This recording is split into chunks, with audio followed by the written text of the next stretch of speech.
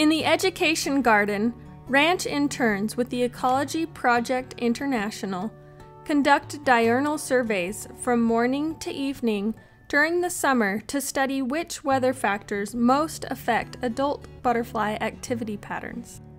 In addition to weather, plant communities and soils also determine where butterfly species occur.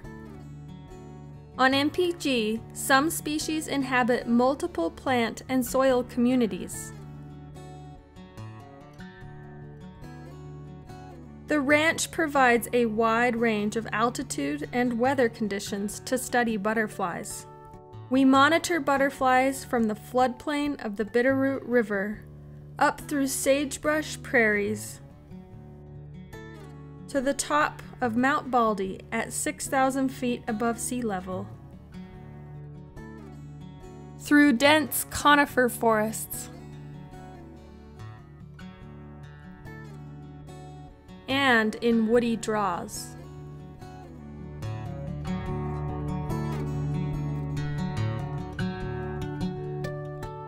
With an array of habitats, we find an array of butterfly species.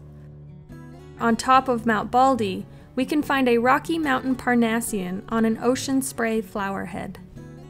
Species occur on Mount Baldy that do not occur on the floodplain, and vice versa.